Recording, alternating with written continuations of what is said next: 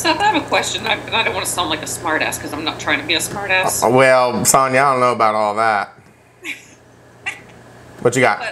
But, so, like, calculating all that stuff, in Florida, like, my title company does all that. So, why is it important that we know that? Like I said, I'm not trying to sound like a smartass. Yeah, well, number one, you do sound like a... No, I'm kidding.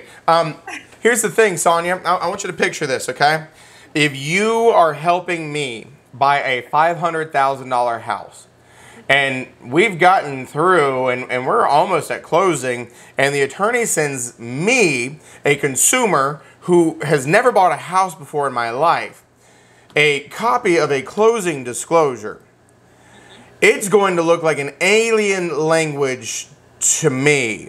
And so I'm going to look at you, Sonia, and I'm going to say, oh my God, Sonia, what is all this crap on this piece of paper? And you say, I don't know. I'm going to be like, well, aren't you supposed to know?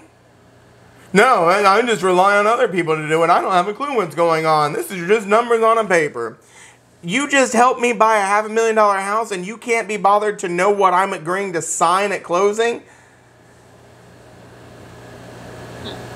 Would you feel good about that? It's kind of the same thing about this class, right? We're dealing with contracts. And if you bring me an offer as a seller with this offer to purchase and contract, and I say, Sonia, 16 pages.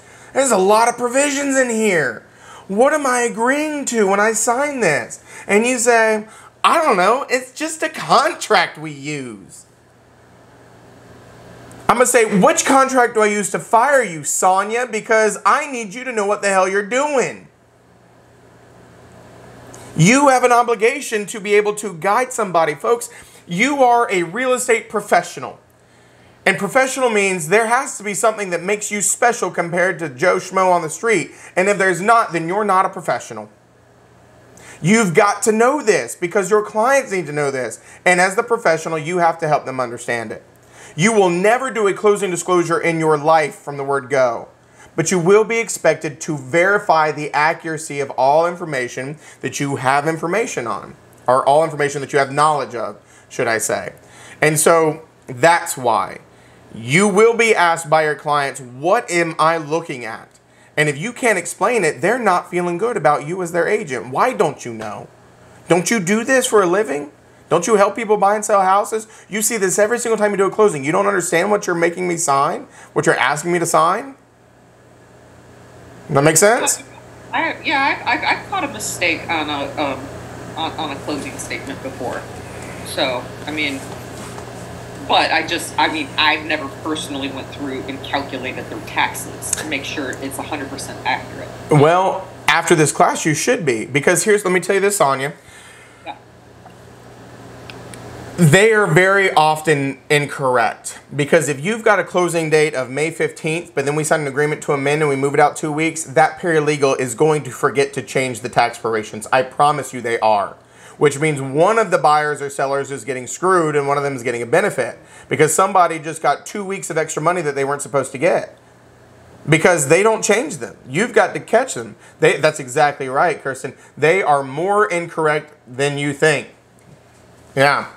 They make mistakes all the time because these paralegals are dealing with thousands and thousands of these a year.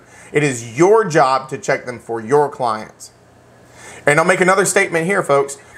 Almost always, these closing disclosures default to adding courier fees to the buyer and the seller for loan payoffs and things of that nature. Well, folks, I can't tell you how often I see a $50 courier fee being charged to my seller who has their home completely paid off. That's $50 that's just going to go to the attorney for nothing they're doing because there is no courier fee for loan payoff. But they always default to that. And you've got to know enough to go in and say, that courier fees for loan payoff, my seller owns the house outright, they shouldn't be charged that $50. And then say, oops, yep, I'm sorry, it just defaults there, we'll take it off.